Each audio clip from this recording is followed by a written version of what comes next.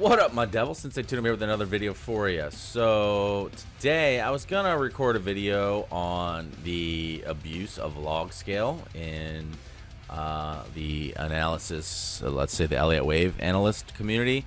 But I figure I tried to do that, and I need to think about it more to articulate myself better because I hate to sit there and stammer. So why don't we just talk about my thoughts on the crypto market real quick. I'm gonna try to keep this video pretty damn short. I always go long, and I want to see what a 5 to 10 minute video does as far as the engagement numbers and things like that. Right here, so obviously I'm gonna have to post this for public YouTube tomorrow or something, because I'm going to talk about this trade that's setting up right here, why I think this is a nice trade for Elliott Wave, and then just briefly discuss my thoughts on the market. So yeah, this is Tezos, and I posted this for members when the price was, you know, a little while ago, when price was back around here. And I think this is a nice trade. I show the most bearish potential just basing this on swings, that this is a 5-swing move from the high, meaning that this would be a corrective wave, that this, you know, and considering where it is in context, that would mean that it's the start of a pattern, a 1 or a right? And I don't feel I should have to explain that more in depth. And even though that is sorry, my wife's trying to distract me. Even though this should be potentially the start of something terrible, or, you know, going against the direction of the trade that I'm showing here, it's still setting us up because we have, go down to the 5-minute, 3-minute. Actually, would rather be here. We have the case for this is likely an impulse wave, right? Now, you can get down in here and say, well, dude, I see 3 swings. Okay, you call it a 3-swing. That's fine. But what do we see off the high? And this is, you know, at that point, I can say, okay, maybe I do have a second of doubt in my mind, even though it's quite impulsive. But what do we have off the high? We have 3 swings into the base trend channel low, which is kind of like a perfect corrective move finishing up here, right? So really, I can really take a long at this point of confluence here, and play it tight if I want, really get this risk reward high, or I can be safe and come down here below this pivot, either way. Or I could just do a standard algo, which would get you like a, you know, 7 to 1 ish risk to reward. But I know that if I put this in as an A, if this is an A or a 1, then I should be putting in a 3-wave move off of it that should be adequate to correct all of this, which this really isn't yet, right? It's not adequate, even if you think that might be 3, which I don't think that it is, even though I see that. I see what you see, right? I don't find it adequate.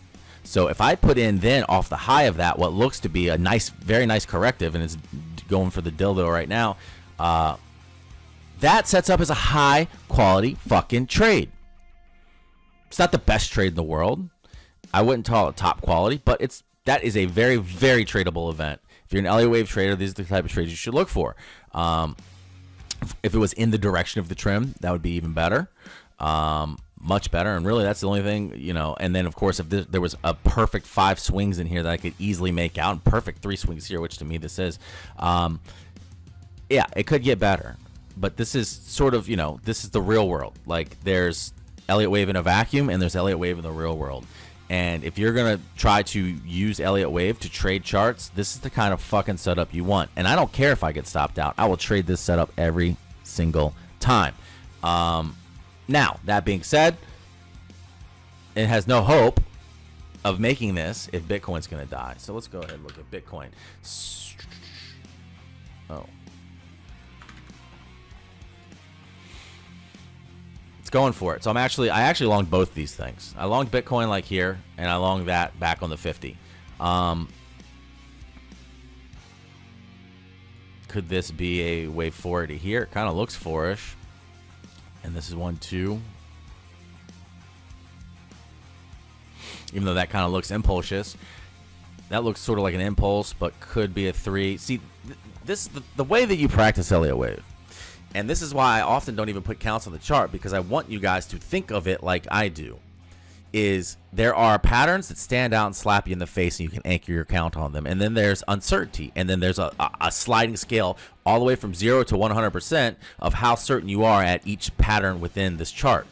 And when you can learn how to put the puzzle together, if I have the certain, if I have two pieces together, this and this, then I can easily find this piece, right? It's going for it. So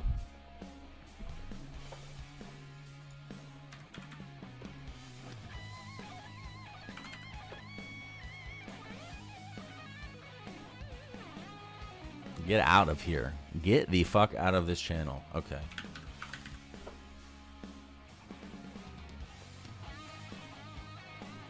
Hold on. I gotta sorry to stop this dead in its tracks, but I didn't expect it to straight dilly while I was recording.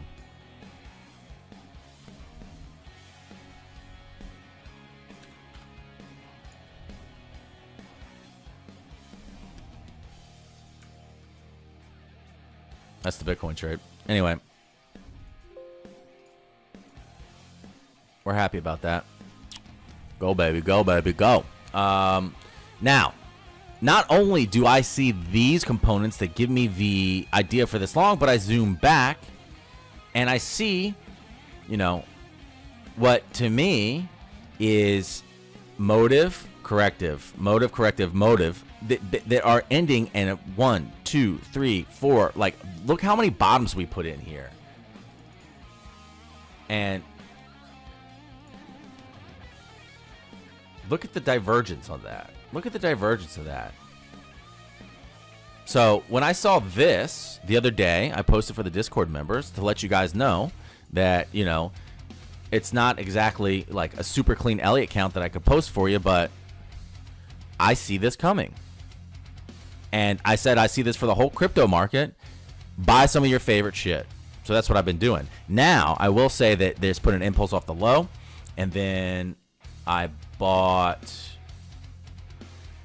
so I bought here in spot. I bought leverage in here, and I took a full stop here. Took a full stop on this. But guess what? When it went back to here, I saw this crazy divergence again on a bottom that looked, and again, bigger pattern that's finishing, smaller pattern that's finishing.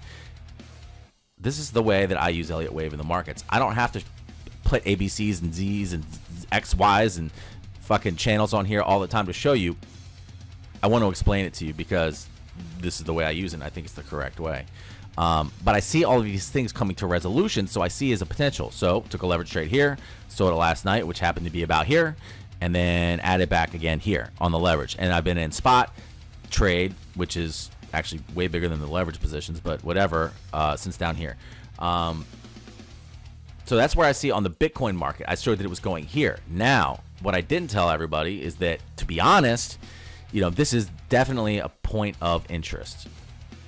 But if it got there, I kind of think, I've been saying the low is in here. But at the very least, we're going to put in an X here, right? And because I know this fucking theory, like the back of my hand, let's just say it's this. If we're going to put in an X, we need to form an adequate X. We need to get up out of this channel in order for it to be adequate. If we touch it, maybe that's it. So this is why I'm taking these trades to the bull side. Now we break up out of here, get to the 1-to-1 of this, then I have to start thinking, because there is a potential this could be an X. Don't necessarily think that it is, but it could be. I don't like this as a triangle. A lot of people have been saying this is a triangle. It's not to me.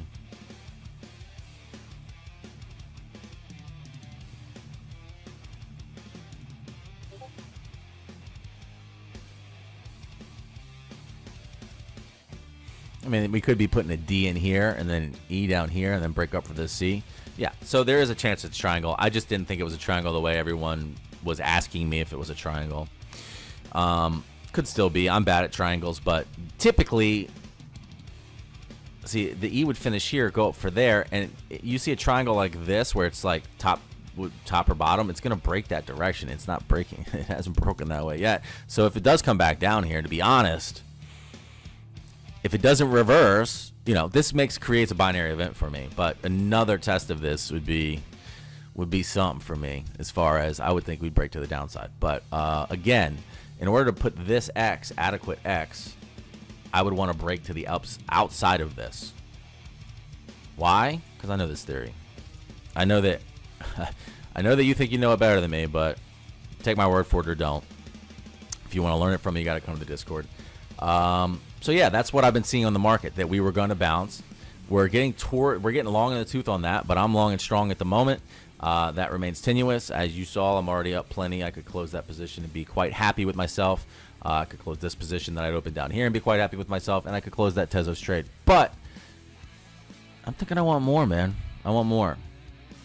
So that's where I'm at. Is that too? Oh yeah, 10 minutes, 11 minutes, sweet.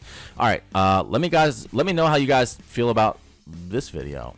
You like the short, quick hitter? I'm probably gonna like it because I talk about trading. At least the public guys will. Usually keep that in the Discord, but you probably, obviously now we're hitting the dailies, you won't be able to take advantage of it. And I had posted these charts for the members prior, so they knew.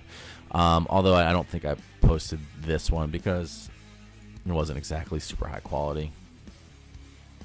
You know, hindsight's 20/20, of course, but and I just took it before I started recording, so didn't have time to consider if it was worth sharing. Anyway, that's it for the day, boys. Toot out.